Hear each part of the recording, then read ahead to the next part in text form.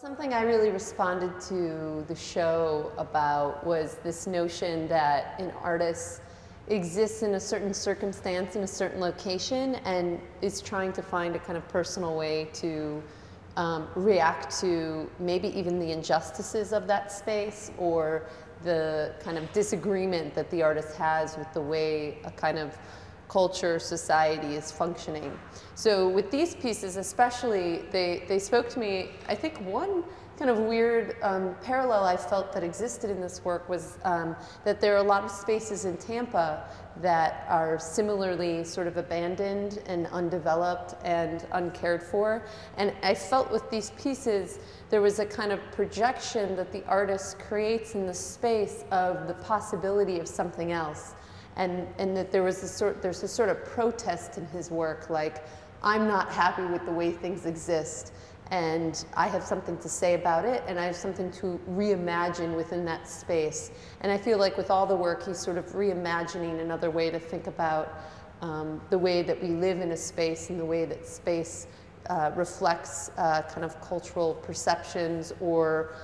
creates a kind of cultural experience or societal experience, whether it's wanted or not, or accepted or not. So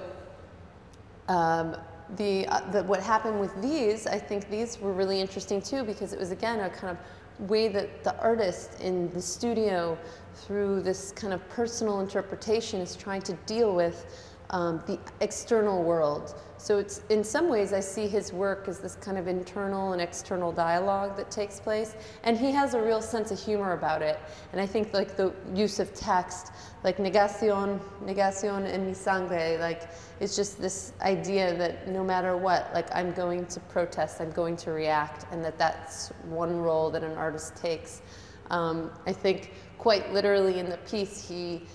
is sometimes showing the destruction or the potential violence that the artist enacts within their work, even if it's symbolic. This one, he makes it even more real by putting the X-Acto knife into the drafting board that you would actually work on, and the image of the cut finger, and it's like that notion that there's a potential violence even though it's not really committed. So I feel like with all of these works, there's like this recurring sense of protest and like this resistance to just accepting the way the terms of, the seemingly terms of agreement that culture, society kind of creates. And for him, it seems like he's always dealing with architecture and space and, again, that external and internal dialogue.